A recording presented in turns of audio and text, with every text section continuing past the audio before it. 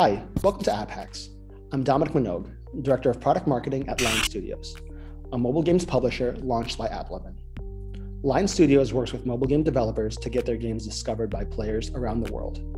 Our growth and product teams utilize their expertise to help game developers break through the noise and grow their businesses. AppLovin is a leading marketing software company that provides a powerful set of solutions for developers to grow their mobile apps. We also own studios that create apps for millions of users around the world. Our mission is to grow the mobile app ecosystem. This video today will cover what LiveOps is and why it matters. What is LiveOps?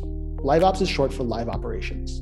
In mobile gaming, LiveOps refers to any changes, updates, or improvements made to a game without having to release a brand new version of that game. These live operations can be cyclical, such as weekly, monthly, yearly, or even a one-time occurrence that aligns with a real-world event or other milestones. From a business standpoint, game developers see the benefits of implementing LiveOps because it helps engage, re-engage, and retain users, boosting key KPIs such as ZAU, MAU, and ARPDAU. How does LiveOps work? LiveOps works by implementing strategies and data-driven insights to add new aspects to a game. LiveOps focuses on the user's lifecycle from the time they start playing the game to the time they leave. The goal is to improve a player's loyalty by incorporating events, new game features, promotions, community engagement, and troubleshooting in real time. However, LiveOps doesn't fundamentally change the game. For example, a game's LiveOps may include a new reward for players, launch new challenges, and make temporary changes to a game in a very familiar way. As LiveOps should be treated as an optimization on engagement, a game should avoid events that vastly changes the user's understanding of core gameplay, which would require a re-onboarding of that user. Why is LiveOps important for a mobile game? Lots of mobile games regularly implement LiveOps to keep their players engaged and excited about new features and changes in their favorite games.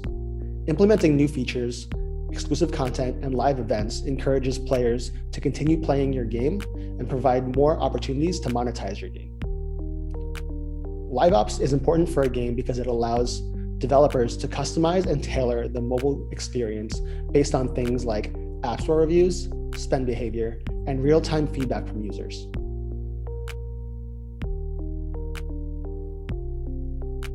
Ways to implement LiveOps into your game. These are just a few examples of how you can implement LiveOps into your game.